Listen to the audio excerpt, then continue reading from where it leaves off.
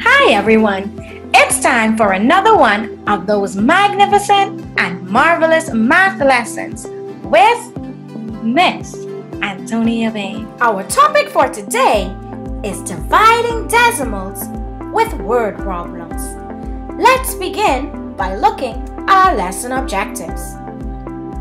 Today, we will divide decimals up to the thousands place and solve word problems dividing decimals. Let's do a quick review. 3 and 48 hundredths divided by 1 and 2 tenths. How do we solve that? Remember, when we divide by decimals, we are to move the decimal point in our divisor to make that a whole number. Our divisor is 1 and 2 tenths. If we move the decimal point one space to the right, that number now becomes 12. But wait, what we do to one, we must do to the other. So we must also move the decimal point in the dividend one space to the right. This is how it looks now. Awesome! Now we can begin to divide. 12 into 34 goes 2 times. 12 times 2 is 24. Subtract, so that's 4 from 4, which is 0, and 2 from 3, which is 1. Now, let's bring down our 8, and our new number is 108. Let's not forget to put our decimal point in its appropriate place.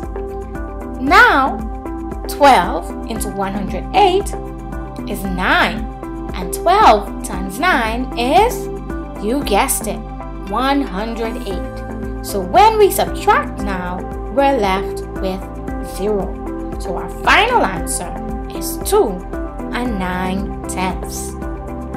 Let's focus more on these division word problems. But to focus on division word problems, we have to identify some of those division keywords. These are words that signify or let us know that we need to divide. Some of these words are per, quotient of, cut up, separated, equal, each, parts. All of these and more signify the operation of division. Let's look at this example. Do you know what that is? Yes, that's a flamingo, the national bird of the Bahamas. The question says, the flamingos walked a distance of 12 and 32 miles in 7 days. How far did they walk each day? First, we must understand this problem. In understanding it, we must read it, circle what we know, and underline the question. We've already read the problem, so let's begin to circle what we know. We know that they walked 12 and 32 miles, and we know that they did this in, that's correct, 7 days. So now, in understanding, we need to underline the question. The question here is, how far do they walk each day? Once we understand, the next step is to plan. There is a key word in this problem that signifies that we must divide. As we are planning, can you guess that key word? Or do you see the key word in the problem? Yes, that is the word each. Each says that we must divide. Now it's time to solve this problem. So to solve the problem, we must set it up. And here's how it looks when it's set up. Awesome! Now we can begin to divide. 7 into 12 goes once. 7 times 1 is 7. Now we can subtract. But before we subtract, we need to rename. Why? Because 7 cannot go into 2. So we need to rename this 1 to a 0 and rename this 2 to a 12. 7 from 12 leaves 5. Bring down our 3 and we now have the number 53. 7 into 53 goes 7 times. 7 times 7 is 49. Now it's time for us to subtract. But to subtract, we have to, you guessed it, rename. Why? Because we cannot take 9 from 3. So we rename the 5 to a 4 and the 3 now becomes 13. Now it's okay for us to subtract. 9 from 13 leaves 4 and 4 from 4 leaves 0. We bring down our 2 and our number is now 42. 7 into 42 goes 6 times. 7 times 6 is 42. When we take away, that leaves us with 0. So our answer is 1 and 76 hundredths. But guess what? We're not done yet. We need to check. And in checking, we must do the inverse operation of division, which is multiplication. So let's set it up. 1 and 76 hundredths multiplied now by 7. That should bring us back to 12 and 32 hundredths if we are correct. Let's see. 7 times 6 is 42. Regroup. 7 times 7 is 49 plus 4 is 53. Regroup. 7 times 1 is 7 plus 5 is 12. Let's not forget our decimal point. In order to place it correctly, we must identify the amount of places behind the decimal point in the factors given to us. There are only 2 digits behind the decimal point in our factors, so that means in my product, there must be only 2 digits behind my decimal point. So that means that the answer 1 and 76 hundredths is correct. They walk that amount of miles each day. Do you think you're ready to try one on your own already? Let's see. I'll read the problem for you.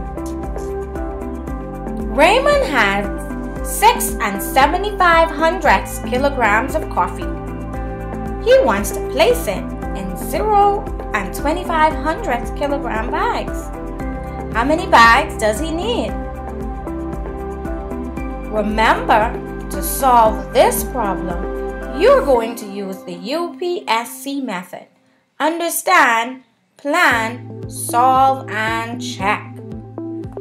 You remember what to do, right? I know. Pause the video, and when you're done, we'll go through the answers.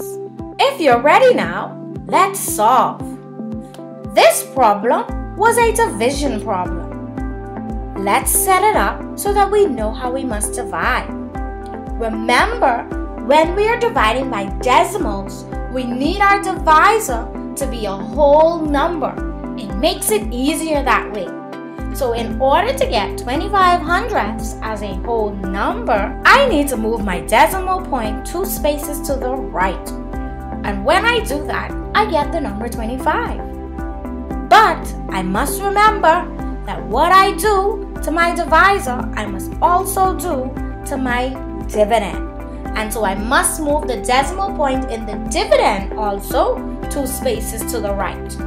When I do that, I'm now dividing 25 by 675. And when I divide, I should get the answer 125. He needs 125 bags. If you got that answer, give yourself a round of applause. You got it, you got it, You got it going on. Now, let's do a quick recap. It seems like you've got this division thing down pat.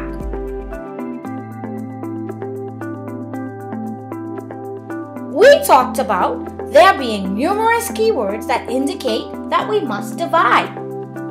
In our word problems, we have keywords such as separated, each, cut up, and many more. All of these words signify or represent the operation of division. We know that we must use the UPSC method to solve our word problems. We must understand them, plan, we must solve, and we must check. Don't forget that check. That's one of the most important steps. Also, we talked about dividing decimals. When dividing decimals by a decimal, we must remember to move the decimal point in the divisor to create a whole number. But we cannot forget that what we do to the divisor, we must also do to the dividend. That's the only way it's going to be even. If you've got that, then you have become a decimal master. You are ready to divide by any decimal you see. So thank you for making this math lesson another magnificent and marvelous one. This math lesson was created by Miss Antonia Bain.